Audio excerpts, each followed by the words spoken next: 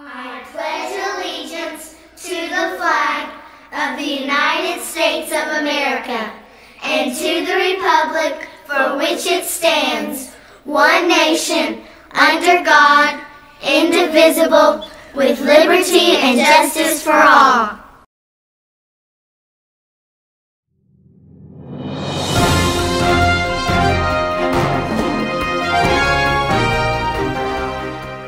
Good morning, friends at DDCES. Today is Friday, March 4th, 2016.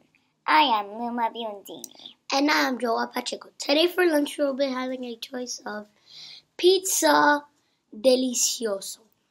In the news today, the core value for the month of March is cooperation. When you show cooperation, you try hard to work well with others.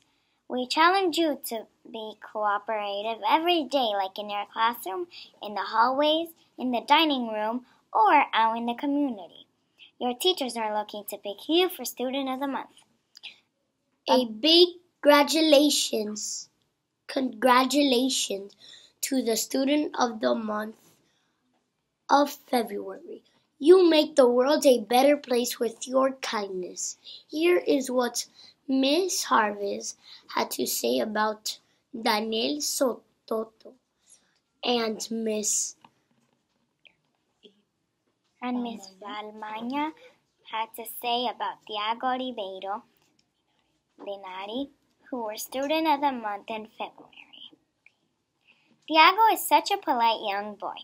He is always saying please and thank you to his teachers and his classmates.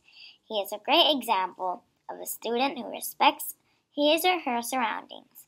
He has such a passionate heart filled with love to give out to others.